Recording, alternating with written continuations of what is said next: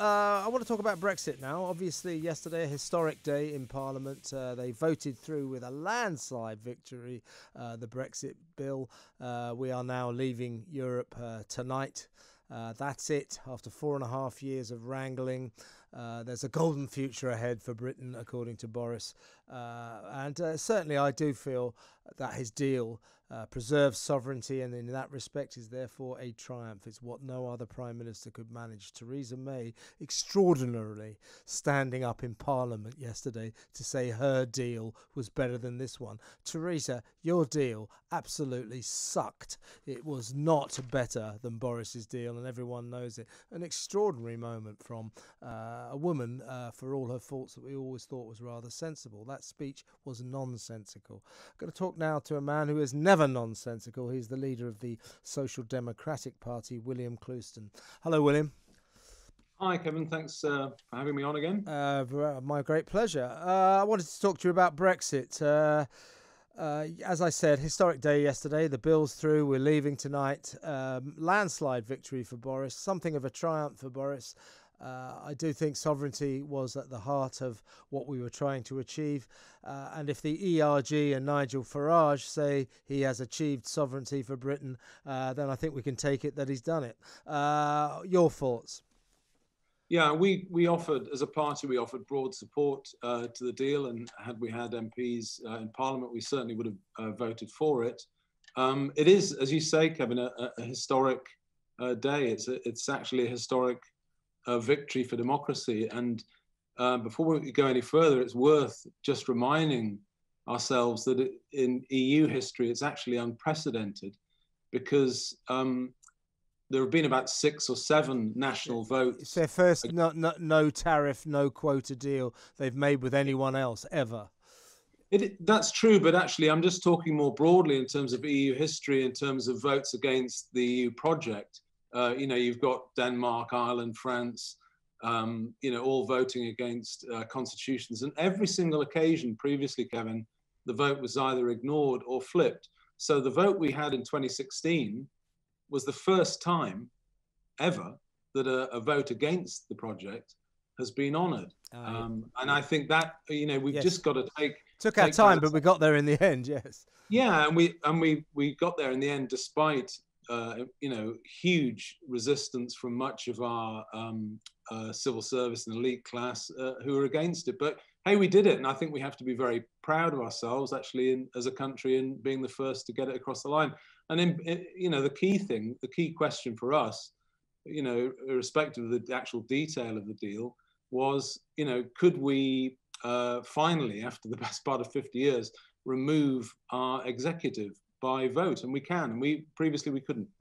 Which is good news. So I'm trying to be a bit positive today because we've got a new year dawning and God knows we've got lots of problems. But the Brexit situation seems to be a reason for optimism.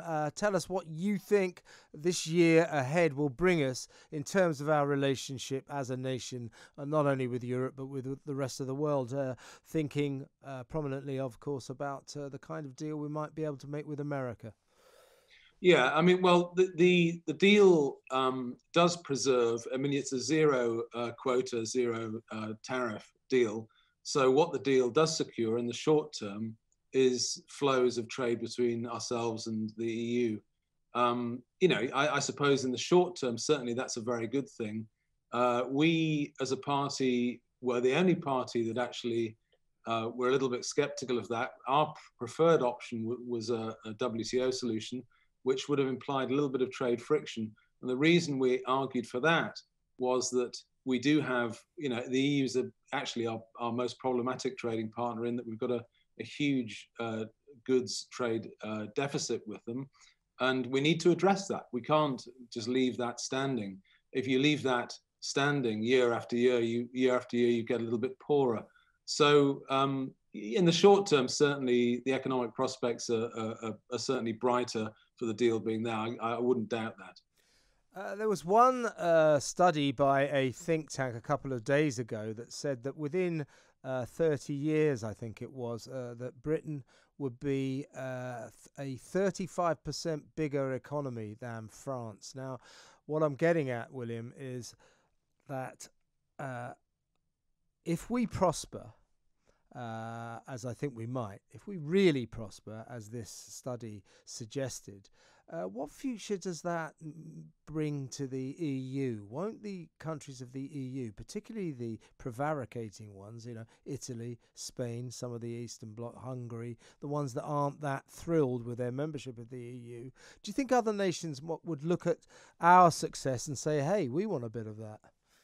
Yeah, I've no doubt we'll prosper. I think we will anyway. And I think that we people that used to claim that our only source of prosperity was being member of the EU, that was nonsense in any case. So I'm actually broadly optimistic about our prospects in the world. I think there's some reorientation we need to make. We need to build in greater resilience. We need to reindustrialize and reshore.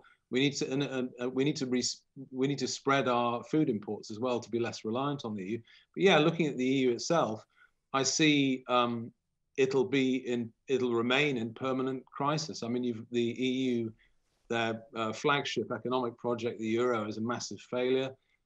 It builds in huge surpluses for Germany because it artificially depresses the currency they're using, and that's at everyone else's cost. So every single year, the French and the Italians, the Portuguese and the Spanish and the periphery effectively deindustrialize. And, you've got very, very high unemployment rates and massive youth unemployment rates.